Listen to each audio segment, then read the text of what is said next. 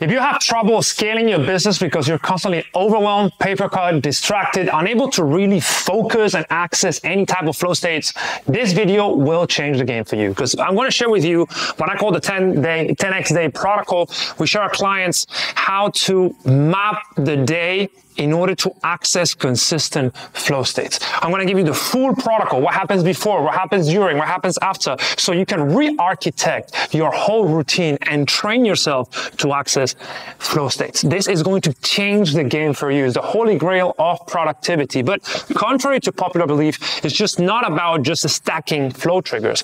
You have to prime yourself spiritually, mentally, physically in order to get to this level. This is the last thing that we teach our clients, because if you just learn or read online how to access a flow state, but you're not primed up spiritually, mentally, physically, you are not going to get there. You have to unlock your full potential across all levels in order to be able to access this altered state of consciousness. Because that is a flow state. A flow state is not something you do. It is a state in which you do things, right? So you have to trigger this altered state of consciousness, just like dreams, just like trance, just like normal waking consciousness, different states of consciousness. And specifically flow states is one of the most functional, one of the best, because it makes you feel your best, perform your best, and become up to 500% more productive, according to a study that McKinsey, the management consultancy firm, did a few years ago. So in essence, this is the holy grail of productivity. This is what's going to make you crazy effective in your day-to-day. But in order to get there,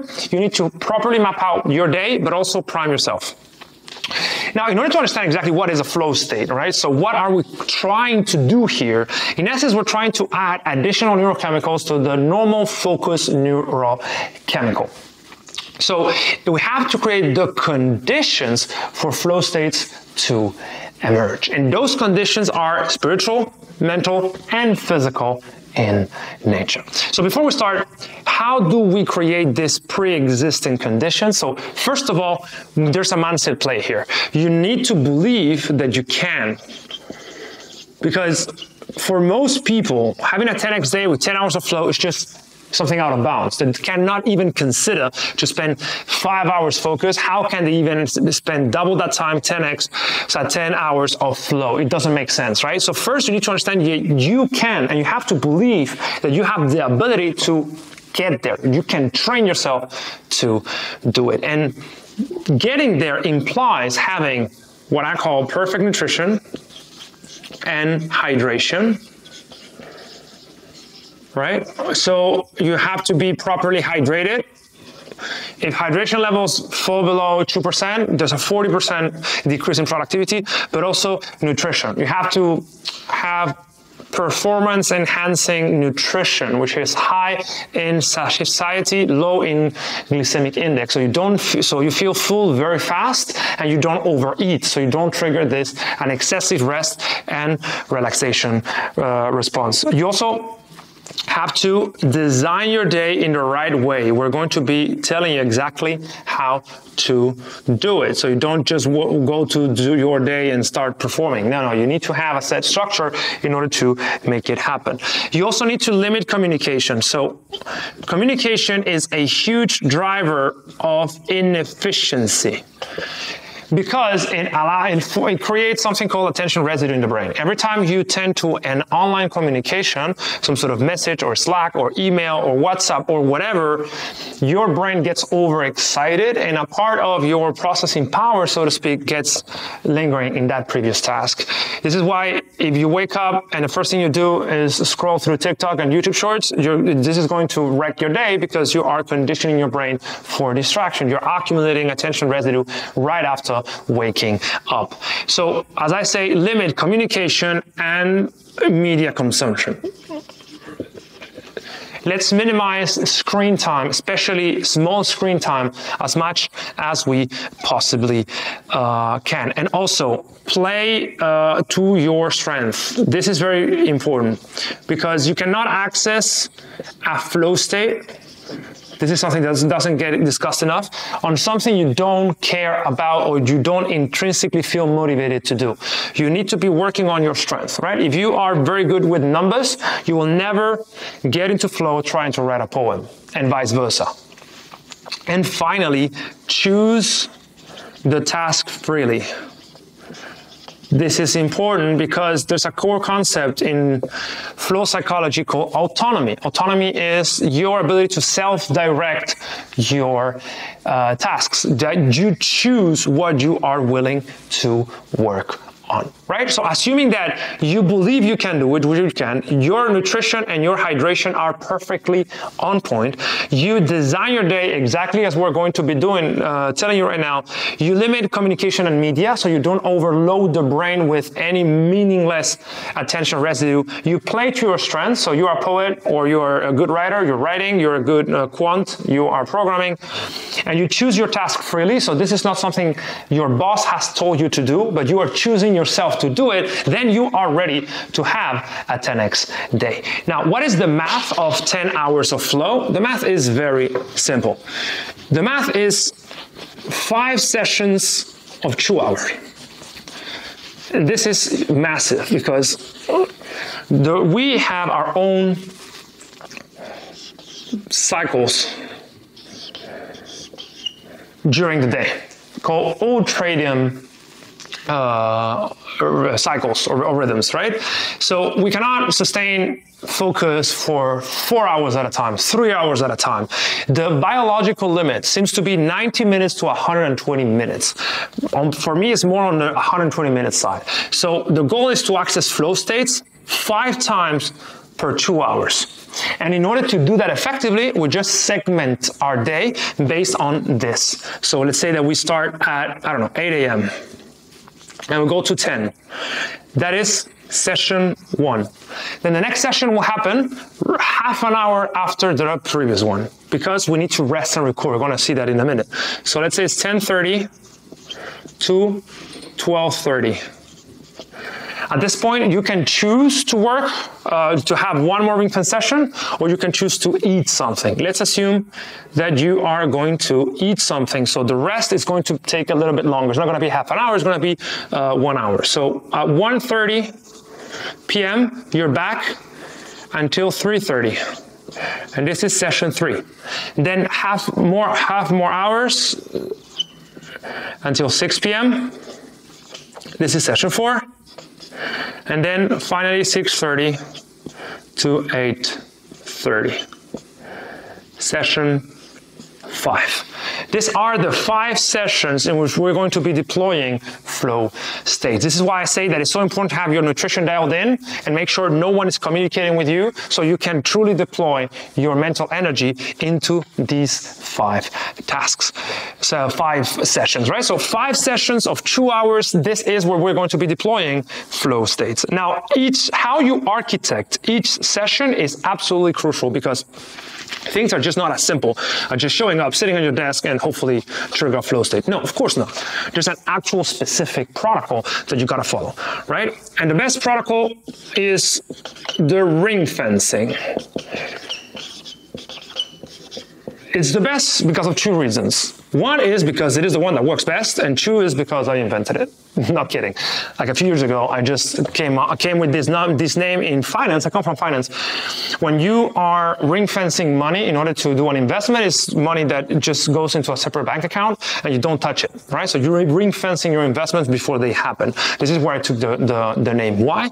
Because we're going to be ring fencing the task. The goal is to create a time block, right? In which we have the specific characteristics. 1, clear objective. We know exactly what we are looking to do. We know what success looks like within this 2-hour session. 2, we use a timer. Well, this is one flow trigger. Flow trigger called clear goals. Timer. Flow trigger 2 called high consequences. When we are using a timer and we're working against the clock to complete something, we're tricking our brain into thinking that there's danger if we don't complete it, which triggers high consequences, which is another flow trigger. Then at the end of the session, we're going to be having feedback. We're going to be analyzing how it happened. which is an other flow trigger, which is immediate feedback. 4, we're going to have one task, only one task, right? One task, one type of tasks, one thing. If you have to write, write. If you have to, conduct a meeting, conduct a meeting. If you need to calculate something on a spreadsheet, make sure that you're working with numbers all the time and you're not moving away off the spreadsheet. So one task is absolutely fundamental to limit attention residue.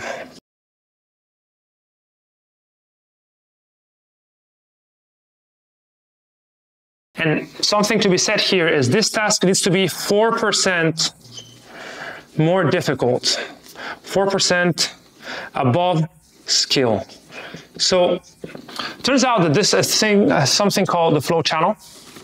Flow channel, in essence, is skill level and difficulty of the task.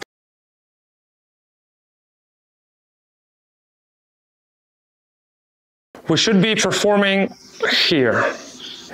If the task is, if we are very skilled at the task and the difficulty is not too high, we get bored. But if we have no skill or very little skill and the task is very hard, we get anxious. So we must find this channel in which the difficulty of the task pretty much matches our skill level. Not pretty much, really we have to go 4% beyond. Why 4% beyond? This is called the optimal stretch. Google engineers calculated this 15 years ago. If a task is 4% outside of your current level of your abilities, this is when you have a chance of unlocking, flow state.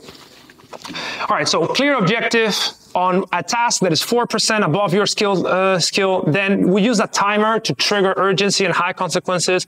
We have feedback waiting for us. So at the end of the session, we're going to be reviewing exactly what got done. We're going to be unpacking our results, and we're going to be repeating this 5 times. So the night before, we prepared exactly what it is that we're going to be working on, down to the detail. I use a template that I can share with you. Tell me in the comments if you want it, that I use every single day that we give our clients, that helps us map out the day in specific ring-fence sessions, right? So the night before, you start by mapping out exactly what the day is going to look like. In the previous example, this was 8 to 10 a.m., 10:30 to 12:30, 1:30 p.m. to 3:30, 4 to 6, and 6:30 to 8:30, right? 1, 2, 3, 4, 5. 10 hours of flow. And this gets mapped out the night before. Now, in between, and this is very important, we have rest and recovery protocols. In order to let the brain relax, basically, chill, encode the information, and lower your brain waves. So this rest and recovery protocols are absolutely fundamental, because this is really what allows you to perform over the rest of your day. If you do not rest effectively, if you just grab your phone and start tweeting, or worse, you get to TikTok or whatever in between ring-fence sessions, you're going to be accumulating, as we said, a lot of attention residue, a lot of cognitive load. So the effective random access memory, let's say your cognitive capacity gets diminished over time. So this rest and recovery protocol needs to be aimed at reducing your cognitive load. So cognitive load down, okay? Now, what should you do? Well, it depends on what you prefer, what helps you focus, what helps you relax, what helps you chill best. But in my view, and this is what I do for a living, the best you can do is meditation, breath work, hot or cold therapy, depending on what you need. Stretching also is very good. I also do this. Hydration and nutrition both. Just make sure you don't check TikTok while you are having something to eat, right? These are probably the ones that I do the most, the ones that works best, the ones that I can deploy on half an hour, right? So let's say I would meditate here, I will eat lunch, here I would have some sort of a stretching routine. In each one, I will be hydrating. So this is how the 10X day is structured. 5 sessions of 2 hours in which you work against the clock on a very clear task that is 4% outside of your current level of your abilities that you have chosen freely, so you have a chance at accessing flow states. Now, there's a lot of ways in which this can go wrong. In the middle of the day, when you start working, this can go wrong if you do not rest effectively.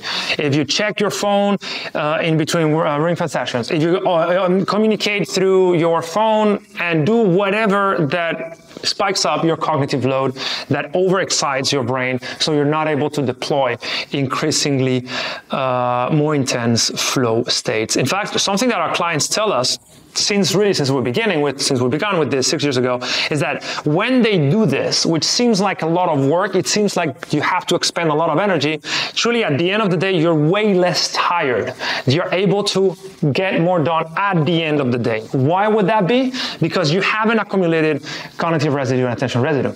If you do what I say, you will get to 6 p.m., 7 p.m., 8 p.m. feeling as if it was noon. You will not have accumulated cognitive residue that keeps you tired. So this is something to keep in mind, to the point that you may have trouble sleeping, as some of our clients tell us, because they will normally get to their bed with a lot of an energy still to be spent, right? So this is how you design your day, but this can also go wrong in the AM. So what do you do in the AM protocols? So here,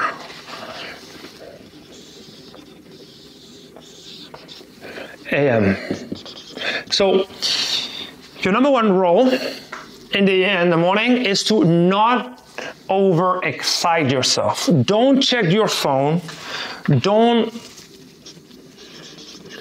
check phone. Don't do anything that spikes your cortisol. Cortisol is your stress hormone. We all have a natural built-in cortisol spike right after we wake up, just naturally inbuilt, right? So if we do things that spike our cortisol, we are more likely to accumulate attention residue. And what I mean by this is, don't rush. If you have a long commute, take your time to get to the car, buffer in the time that you need to get to your work. Don't get overstressed by you being late. Don't miscalculate on your own personal routines and habits. In essence, make sure that you do not rush and you do not unnecessarily create stress. And finally, something is watch light, right? This is, Huberman is talking about this all the time. If you see the sunlight right after waking up, you are signaling your brain that the day has started, one of the principles of chronobiology. So you naturally regulate your own cycles, which is very important because we're going to be working with your own cycles. In fact, your energy is going to look like this, right?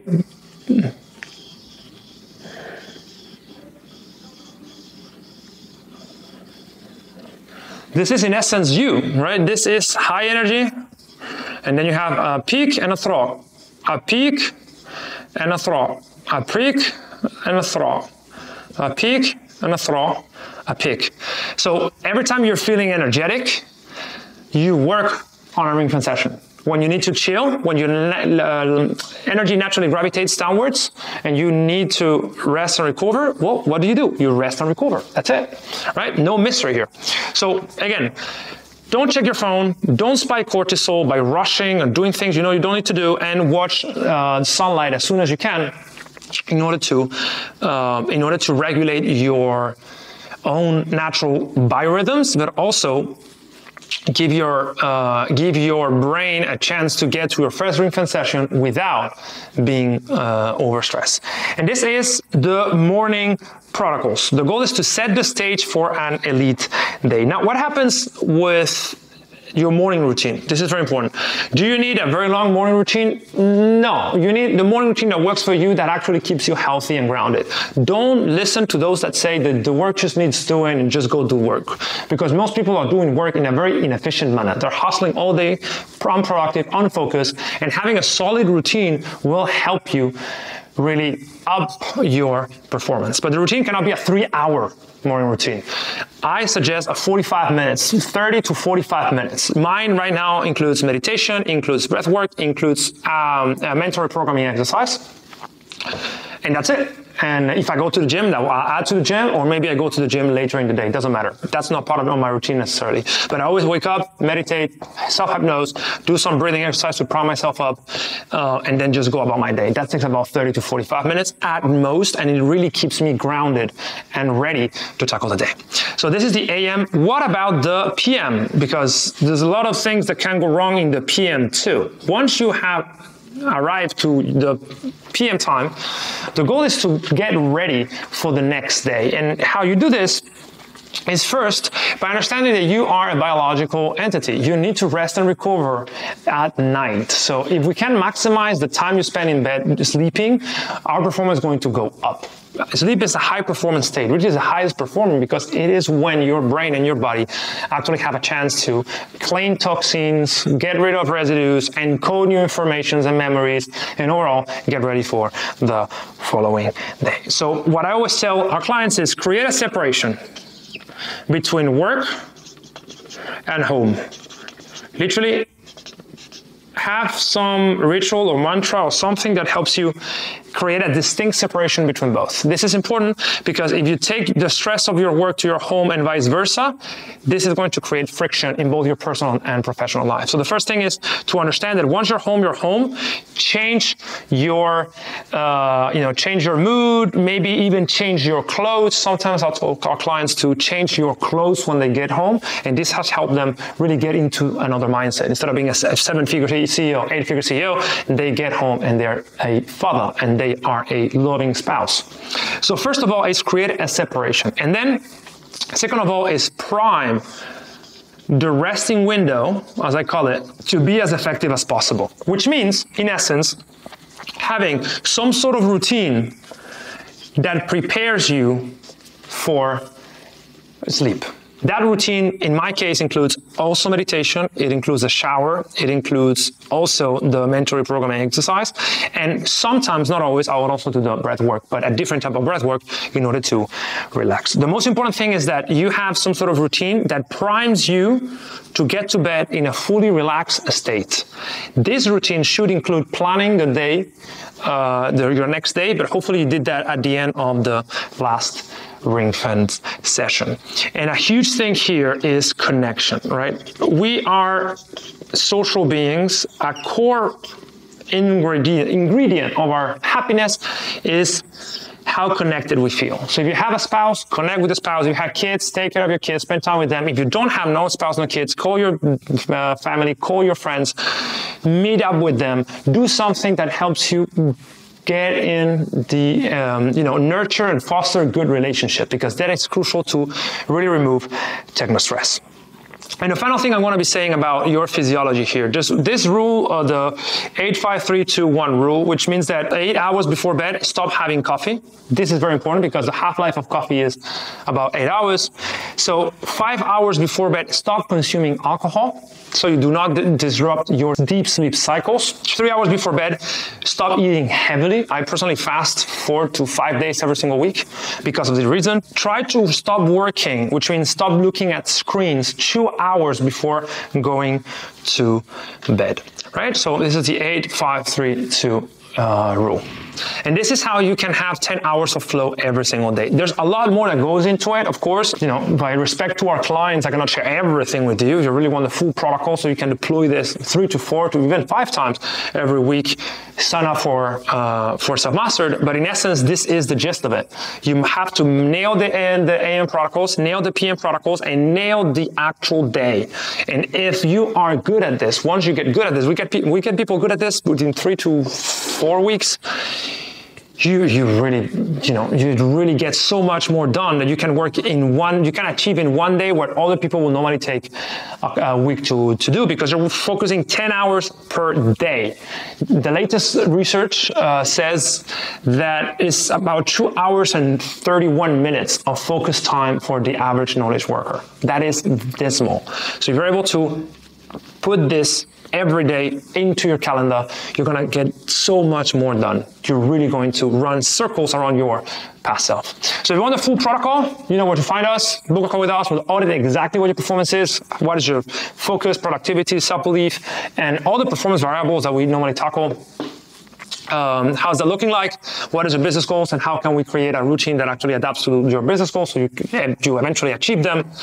And of course, if you want to go deep into elite performance, you want to see what is a complementary aspect of peak performance that goes with flow states that is absolutely fundamental, check this video here, because it's going to give you a more nuanced understanding of the intricacies of training your brain and mind for elite performance. And of course, until next time.